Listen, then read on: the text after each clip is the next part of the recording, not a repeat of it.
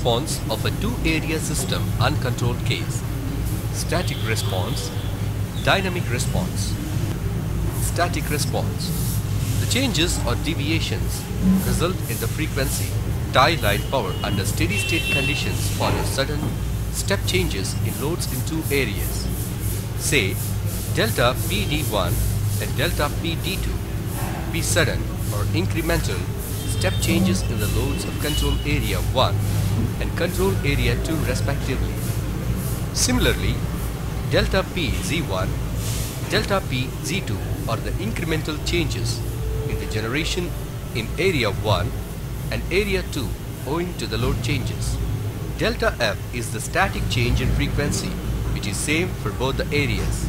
Delta PTL is the static change in the tie line power that is transmitted from area 1 to area 2. For the two areas, the dynamics are described by under steady state conditions, solving equations 5 and 6. Substituting delta PTL1 from equation 10 in equation 9 is given as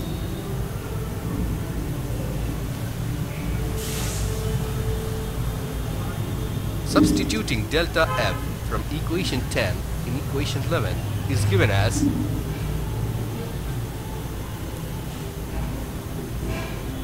equations 11 and 12 are modified as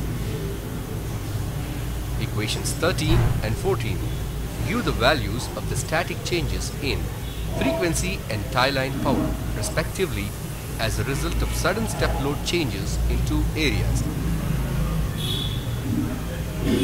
It can be observed that the frequency and tie line power deviations do not reduce to zero in an uncontrolled case. Consider two identical areas.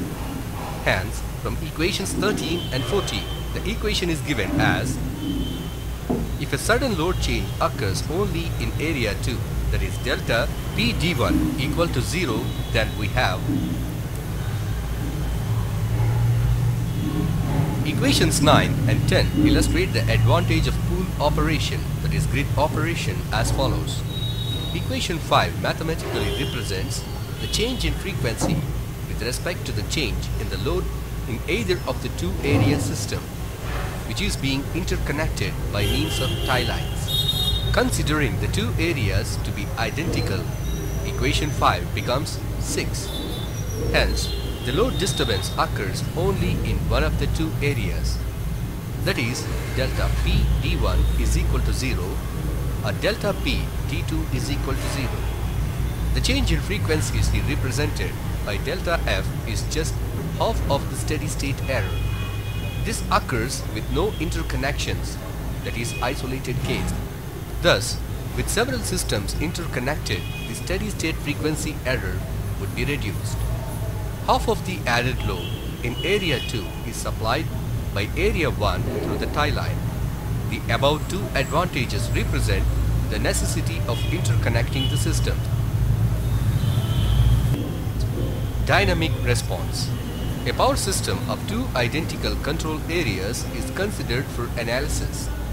Tau Gt equal to Tau T equal to 0 for both the areas. The damping constants of two areas are neglected. P1 equal to P2 equal to 0. By virtue of the second assumption, equations 5 and 6 become Laplace transformation on both sides of equations 19 and 20.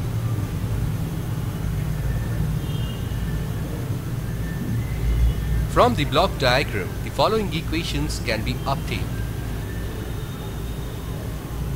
By solving the above equations, the equation can be written as